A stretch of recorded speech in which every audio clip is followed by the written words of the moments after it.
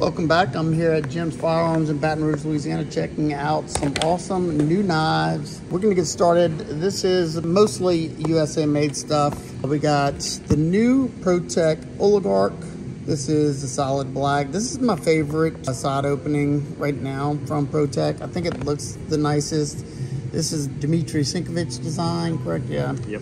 And it's a pretty simple, clean, thin, side opening automatic. The only thing I don't like is how high the clip is. I do like that it's a small, deep carry, but a lot of pressure could possibly give you a hot spot right there. I wish they would use this screw, keep it in the middle, but of course, typical awesome Protech action. That blade shape, sorry about the glare, it's the lighting, I should have brought a light. This is in, I'm guessing probably Magna Cut if I had to guess.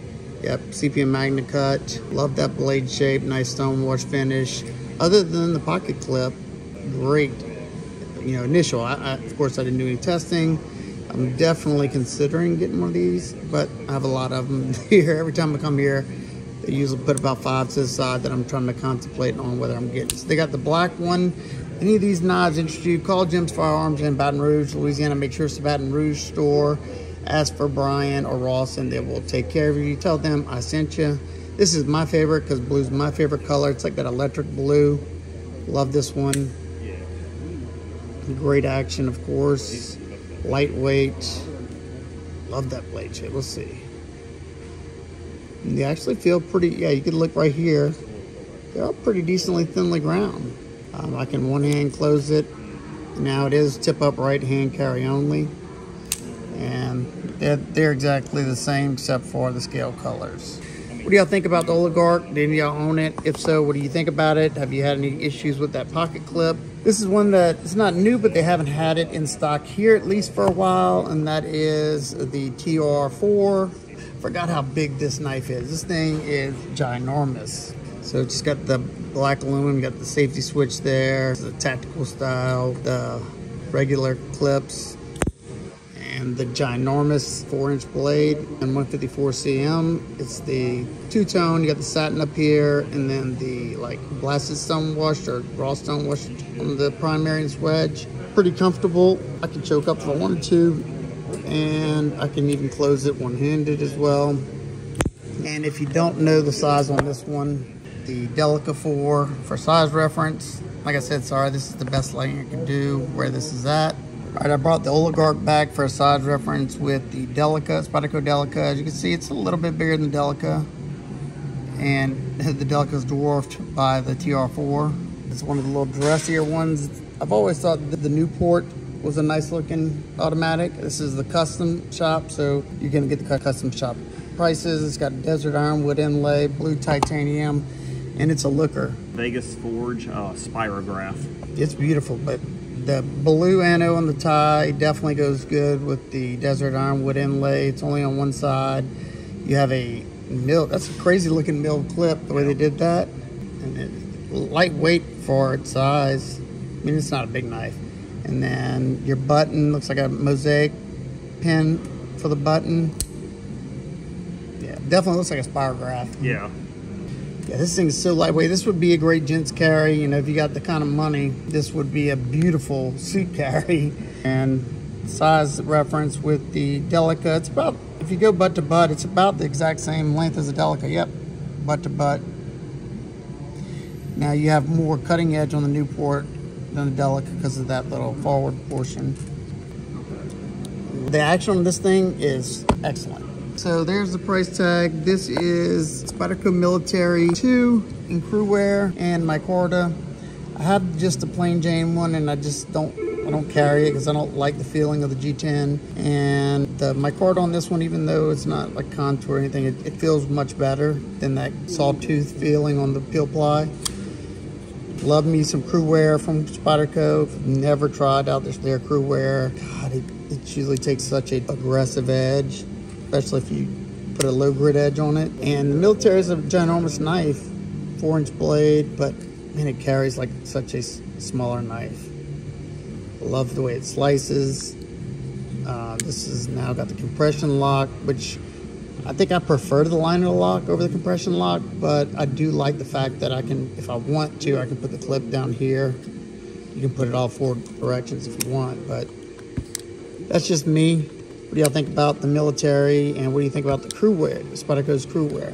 This is one of Jim's custom shops that they put together, so that's why the price tag is like that. It's a Spyderco Para 3 in S45, regular black G10. It's a brand new Para 3 that they outfitted with titanium scales, Lynch deep carry clip, and I gotta say, this feels so much better.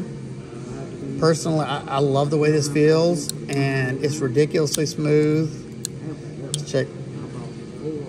Centering is perfect. No wiggle that I feel.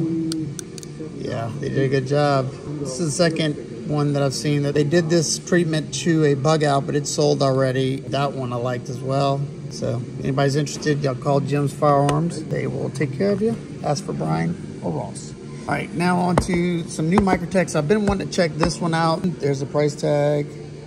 This is the new Gen 3 Combat Troodon Interceptor. So apocalyptic standard. Previously, the Interceptor was only available in customs, and now they're doing a production version, even though it's a Signature Series. Okay, so y'all heard it first there. So some of the differences that I noticed is the milling. Now they put the Microtech engraved into the scales. You don't have that mile-long glass breaker here. I'd much rather the discrete glass breaker. And probably one of my favorite things is they went to the milled clip. Now, I don't always love the ceramic ball interfaces, but I tried one of these in my pocket. It went pretty smoothly. I think the most notable thing about the new Gen 3s is the action. I stayed away from the Troodon for the most part, besides a custom that I had bought a while back, because my dexterity in my hands wasn't strong enough for me to push these out. This new double spring that they got in here is butter. Very easy to actuate. I could do this all day. It's comfortable. Yeah, much better. This is the Interceptor blade with that sawtooth on the top, and it is very ouchy. Hey, is that top sharpened? It looks like definitely it. saw No, the swedge. I mean, it's from the video. Look right here. Some skin off. You see that? It looks like there's a bevel. Yeah. It's hard to tell, but either it does. Either it's got a bevel to it, or it's just, I don't know, maybe the stone washing. No, that is definitely a bevel. You see that, peeps? I don't know too much about this one. Let me feel that.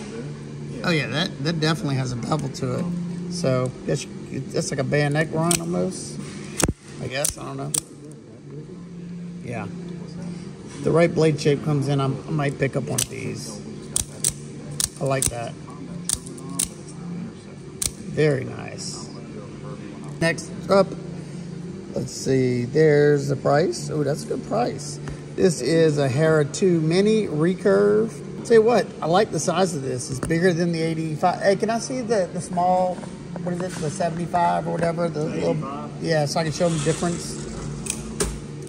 This one has, this is the 85 right here. And this is the Mini Hera. So just a little bit smaller. You don't have that mile-long glass breaker. The handle's about a 1/4 inch, it looks like. Somewhere. This is the Hellhound blade in the 85. Yeah, man, there's such a difference in the actions to these with this double spring. I'm guessing all these have it too, because this thing's so easy to fire. I could never do that with one of these. So this is the recurved. I'm sure it's in the M390 MK. Let's see. I can't see it, but the lighting's just not. This is stone washed. What do you think about the recurved blade? I don't like this. This thing weighs absolutely nothing. It also has the new clip to it. New glass breaker. Very clean. This one's clean.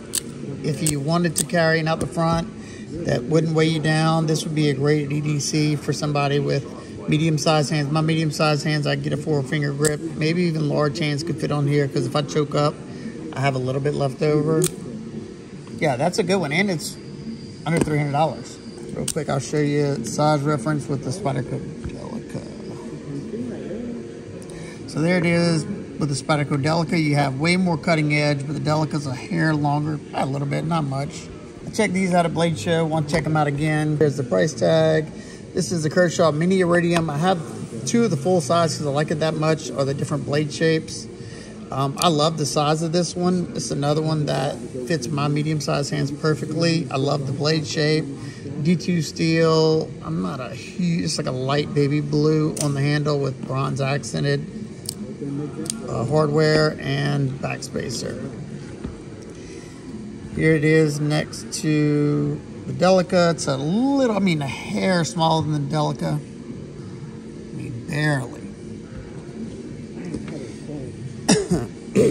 But the grip feels a little better than Delica for me.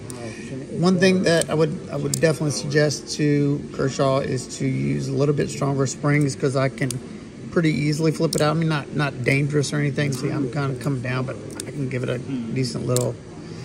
It would give the action, it'd make the action nicer, and it'd feel a little bit more secure. So that'd be my one suggestion. Just put a little bit stronger mega springs. One of my favorites from Kershaw at the moment.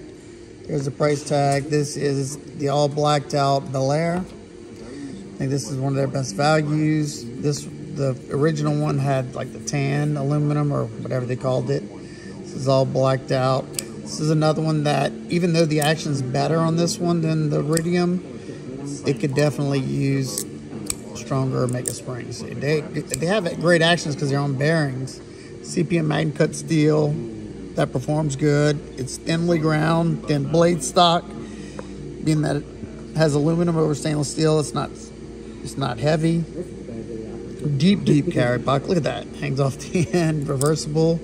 Excellent value if you're looking for a good EDC knife on a budget. All right, these next ones, I know most of y'all aren't gonna like these, but I'm gonna show them anyway because they're brand new. So we got the butterfly coming, and then we got two Reeve. So there's the price tag. You know it's Benchmade when you see that. This is the PSK 593BK, the cheaper of the two. So you got the G10 on both sides. Is this an auto? No. I thought for some reason this was an auto. So, wait, is this assisted? Oh, it's assisted. Are these assisted only? They are. Oh, that's garbage. I know some people like that. I just don't. I'm sorry. I wonder if you can de-assist these, being that you have the access lock. I'll never find out. Yeah, me neither. Yeah, this is definitely not one for me. I know some people are gonna like it. CPM Magna Cut. So that is the cheaper version. And then of course you got the churched up version, as Mr. OCD for EDC calls it. That's gonna run you that much. So 45 more dollars, and that'll give you about the same G10 with this little bit of carbon fiber up here and red accents. So yeah, still assisted, great action.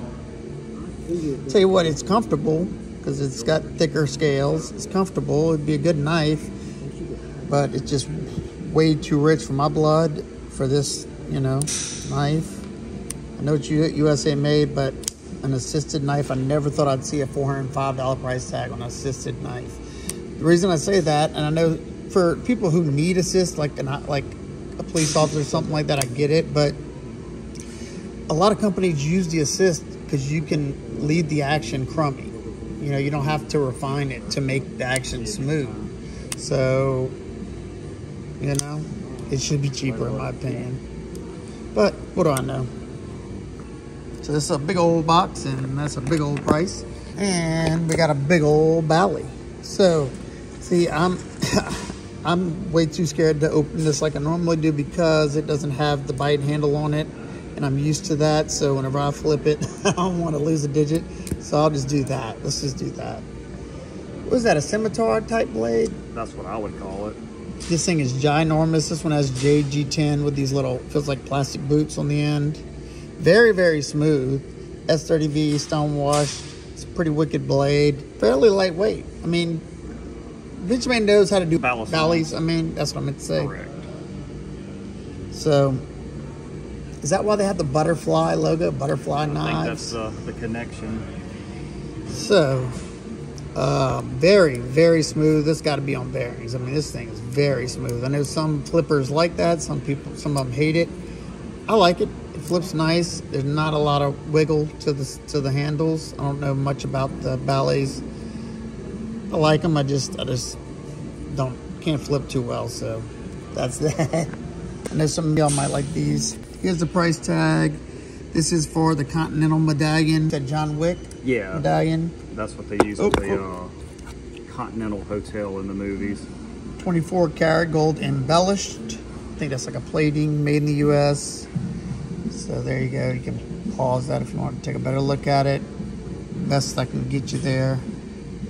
So it's cool. I have a Microtech coin, challenge coin like this, but it has a motto on it. That's why I have it. My wife actually bought it for herself.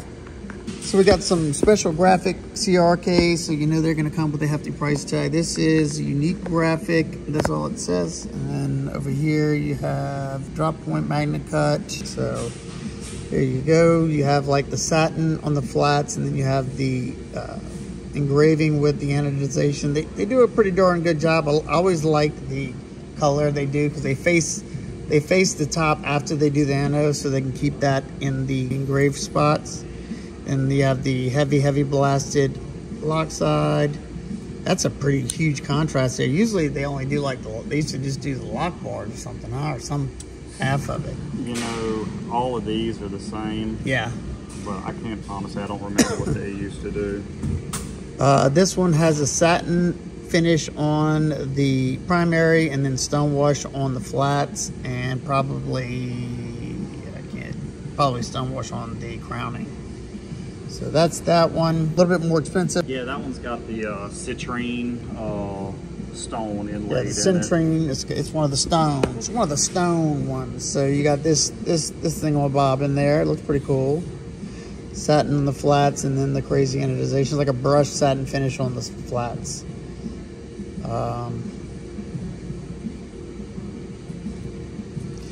They both have, I will say, the action, and I've always thought these on the special ones, even like most of the wool ones, the actions are usually better. Absolutely. I don't know if they fine tune them a little bit better, or it's the machining process that they're doing with these.